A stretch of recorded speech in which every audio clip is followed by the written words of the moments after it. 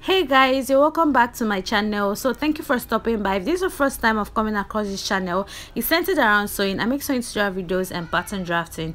So in today's tutorial, I'll be sharing with you guys how to make a tube bustier top, and these are the materials I'll be working with: my wording piece, my Ankara piece, and my lining piece as well. I have my other sewing equipment like my ruler, my curved rule, I have my scissors, my marker, and of course my pattern paper or my brown paper. So if this sounds like something you're interested in learning how to make or how to sew, please do consider subscribing and continue watching, because you'll never regret watching this video. So right here now, I have my pattern paper all spread out, and the next thing I'm just going to do is to draft a simple basic bodice. And starting from that top part of my paper, that is where my shoulder line is going to start from. So I'll start by marking 3/4 of an inch, which will serve as my shoulder line, and I'll make dots all across. After making all these dots, I'm just going to use my straight ruler and connect all these dots into a straight line.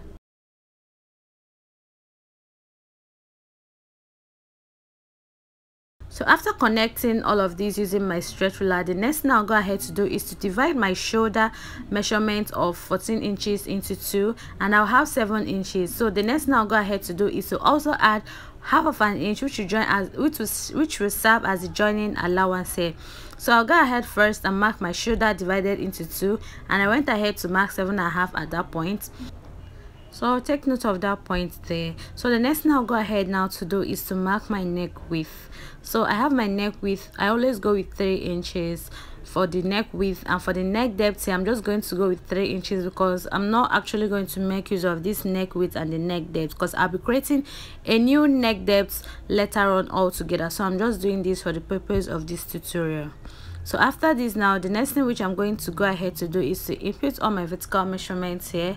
So I'll start by placing my tape under my shoulder line, and I'm going to mark 10 inches, which is my bust point. From my shoulder to my nipple, that's 10 inches, my bust point. I'll go ahead to mark my under bust, that's from my shoulder to my under bust, which is 13. I'll go ahead as well to also mark my half length or my waistline, which is 15 inches, my top length of 18 inches, and I'm go ahead to add extra 1 inch for hemming allowance. So altogether here, what I have is 19 inches. So from that point where I marked my shoulder, I'm going to mark my armhole of 8 inches first, and I'll go ahead and mark my bust point of 10 inches, my under bust of 13 inches, my half length of 15 inches, my top length of 18 inches, and 1 inch for my hemming allowance. So after doing all of this, I'll go ahead and use my ruler and connect all these dots into a straight line, just as I'm doing right here with my ruler.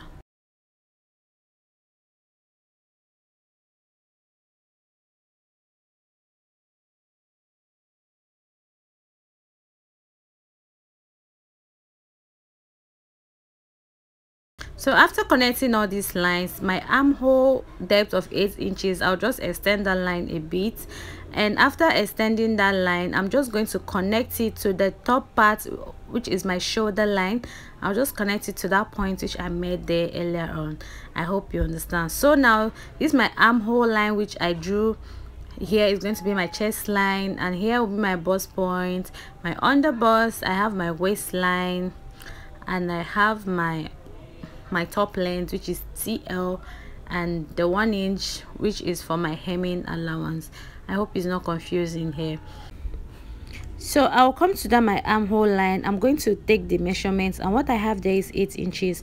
So I'll be dividing this into 2, and I have 4 inches, and I'll make a point there, and from that point I'll come in by half of an inch. You can see what I did. I also made a point there. So I'll go ahead now and divide my bust circumference of 38 inches into 4, and whatever I have, which is 9.5 inches, I'm going to mark it exactly on that line labeled CL, which is my chest line. So this is it, and after labeling this, I'm just going to connect from my shoulder line to that half of an inch which I came in by on my armhole line, and also connect it to the other points where I divided my bust circumference into 4 by. So just watch what I'm doing closely, you will definitely understand what I am doing.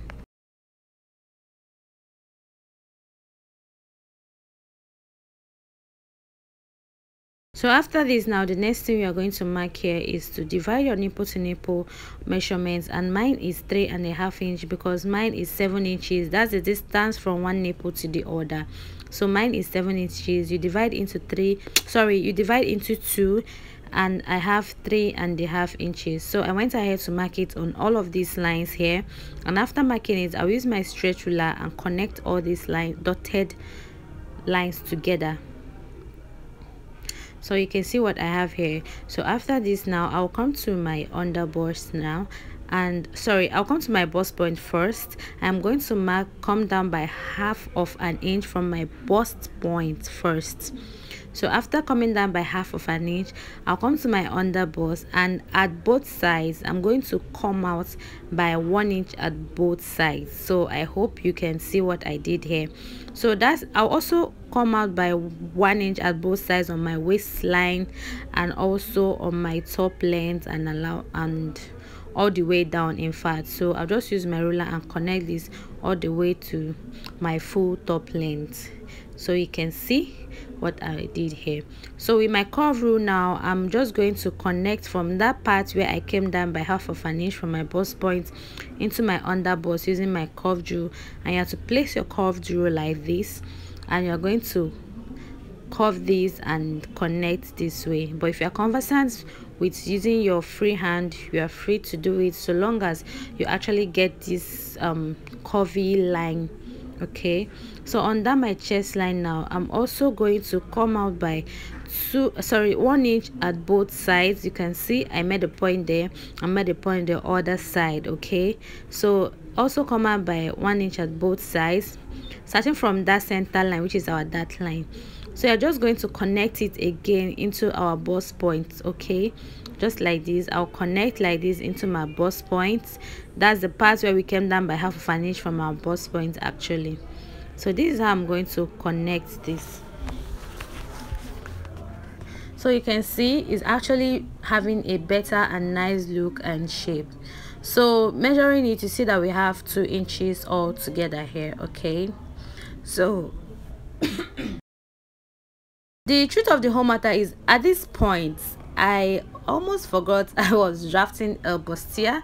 I almost went into drafting for a corset, so that was the reason for marking this. But trust me, this isn't really the appropriate time to do that. Okay, so the next thing I did here is to determine how deep I want my neckline to be. That's your neck depth. So I went ahead to mark 6 inches because that's what I usually use most of the time once I'm drafting an up shoulder. So I went ahead to mark 6 inches, and that will be my neck depth, and the actual place where I'm supposed to be taking that measurement, which I did earlier on. So I went ahead to cancel that out because it's not necessary. Please, it's not. Unless you want your neck depth to start exactly from your chest line, you can maintain it, but no, it will be too down and it will be showing so much cleavage and so much boobs at this point. So I didn't want that, so I went ahead to come down by 6 inches, and that would be my neck depth. So I went ahead to extend my dart line to that line where my neck depth stopped, and I'm going to come out at both sides by 1 inch, 1 inch. So meaning that at this point the other line is no longer needed, because I'm going to reconnect this into that 1/2 inch where I came down by from my bust point. I hope you understand. So this is now the new line here, and we're just going to forget about these other lines which are marking and crossing X. So they are no longer needed. These are the official lines which we are going to use in the drafting and the cutting of this 2 bustier top. So I'll go ahead and give this a bit small sweetheart neckline. So you can decide to come down by 1 inch or 2 inches, depending on how deep you want your sweetheart neckline to be. I don't want mine too deep, just like the one on the thumbnail. So I just came down by 1 inch, and you can see how I gave it that sweetheart neckline shape from that part. So make it curvy and not pointy. Okay, so you can go ahead as well to blend this well using your free hand, just like I did. So now here it is. We are almost done with the drafting of this 2 bustier, and the next thing now I'll go ahead to do is to start inputting all our body measurements into these already drafted bodies. So if you remember, we have this 2 inches that intake here, and of course it needs to be replaced. So I'm going to replace this, and from that my armhole area, I'm going to replace this. That's the 2 inches that intake which we had, and we have a new armhole right here. So we now have a new armhole curve right here, so you can see it, and this is just basically it.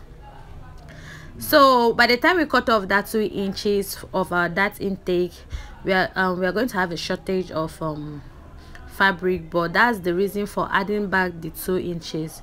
So at this point, I'm pointing at that point which I made there, which is my bust circumference divided into 4.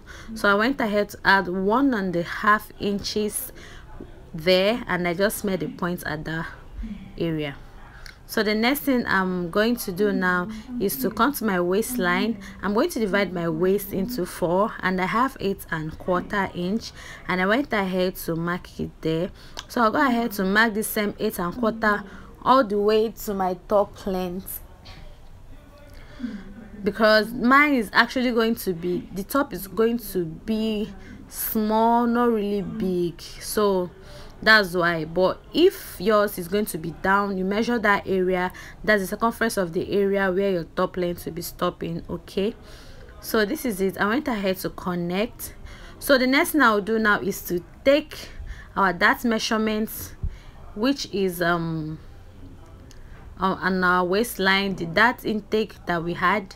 So we are going to take the measurements in between, and of course we have 2 inches at this point. So I'll go ahead now to replace it exactly on my waist area, and I'm just going to mark the same thing on my top length and connect this just this way.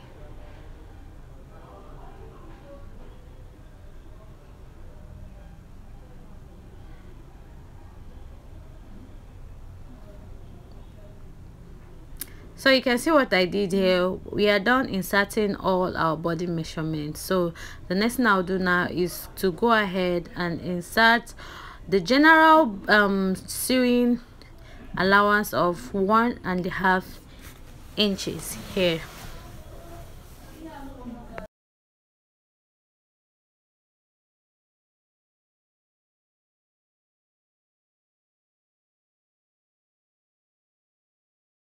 So after making all those dots, just use your ruler and connect all these lines together into a straight line. It's as simple as this. So we are done drafting for the front bodies of this our tube top. So the next thing I'll go ahead now to do is to take my underbust measurement of 31 inches, and I divided it into 4 because I'm trying to tighten my underbust at this point. So I divided it into 4. I made a point there because that's where it is, that's 8 inches, and I'm going to measure the distance between that point I have and the that line, like the remaining inch I have there. I just took the measurement, and I had 1 inch measurement, so I'm just going to impute this at the both sides of this my already created that. So I came out by 1/2 inch at both sides because the space I have in between the points I made and the line as my underbust is 1 inch. So I went ahead to share this into 1/2 inch at both sides of my underbust like this. Please pardon me if my explanation is not really too clear, but just watch what I'm doing. You definitely understand what I am saying. Okay, so connect like this back into the bust point. Please, you shouldn't exceed it so you won't be short of fabric. Okay, so this is called tightening. Trust me, it's not going to affect your dress in any way. So just connect back into the bust point area. That's the part where we came down by 1/2 inch from the bust point. Just connect like this, and that is just how to tighten your under bust. And we are just going to extend that into our that leg just like this.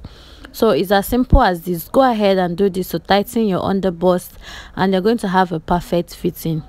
please watch closely what I'm doing. My explanation may not be really accurate or top notch, but trust me, watch very well, do exactly what I did, follow this procedure, and you're going to achieve the same results with what I achieved. So all these parts I marked S are going to be totally cut off, and I'll go ahead now to cut out the sides of my dress. So after cutting out the sides, I went ahead to cut out my neck depth area of 6 inches. So you can see I removed all those unwanted parts first. The armhole, I'm cutting for the armhole. I went ahead to cut out for my sweetheart neckline area. So the next I'm cutting out now is my dart here. So just carefully and intelligently just do this, and you are going to achieve a very nice and beautiful bustier tube top. So just keep watching and don't skip any part of this video. So this is what it looks like after cutting out. You can see how fine and perfect it's looking. So during the sewing, you see the actual beauty of this. So I went ahead now to cut out for the back part of my dress. So I just drew this straight line because this pattern paper wasn't really straight, so it will be a guide for me. So I went ahead from that straight line to mark 1/2 inch, and this 1/2 inch is going to be my zipper or my zip allowance. Okay, so I went ahead to mark 1/2 inch all the way from the upper part to the down part of this paper, and I'll go ahead and connect all these dots into a straight line using my ruler. So you can see I'll just go ahead now and label that part my zip allowance, so you take note of that. And do note that any measurement I'm taking from here now is going to be from that second line, yeah, that line there, so not from the inside or from the first line. Okay, so I went ahead to mark my neck opening. In fact, I went ahead to draft the basic bodies which I drafted already for the front part of my dress, but the only difference here is that I added zipper allowance. So it's the same procedure, the same process, the same everything. The only difference is just the zipper area. Trust me on this. So this is just what I did, and I went ahead to connect. Just the same procedure and process is what I'm repeating here.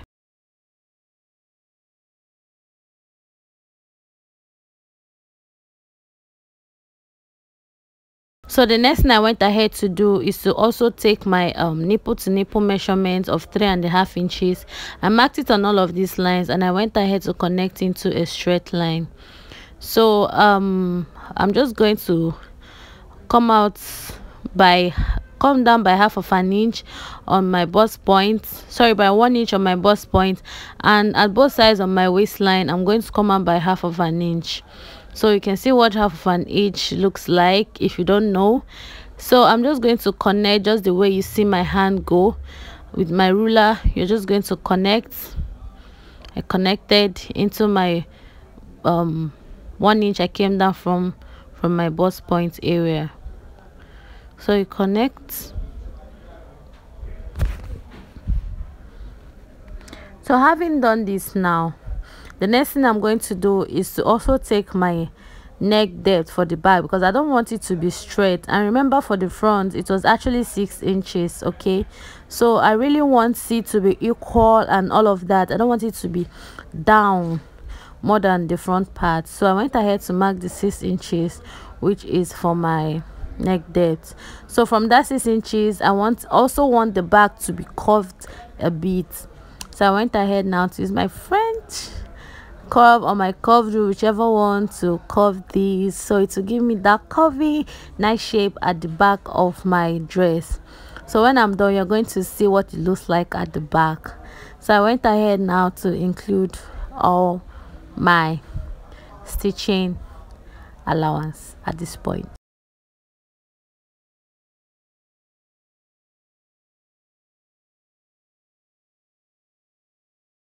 And please don't forget to replace your dart intake. You can see what I am doing right there. My waist divided into 4.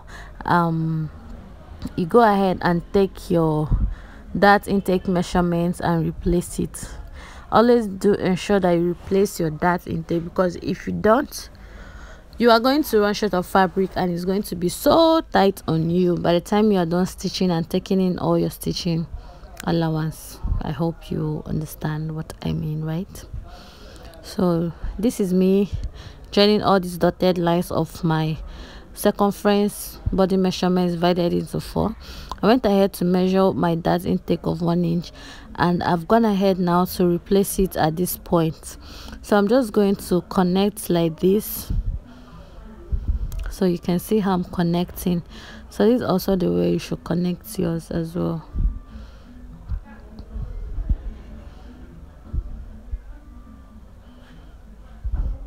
So this is it. So go ahead and also add your stitching allowance all around. So I added 1.5 inch stitching allowance. So after this, I'll use my ruler and just connect all these dotted lines into a straight line.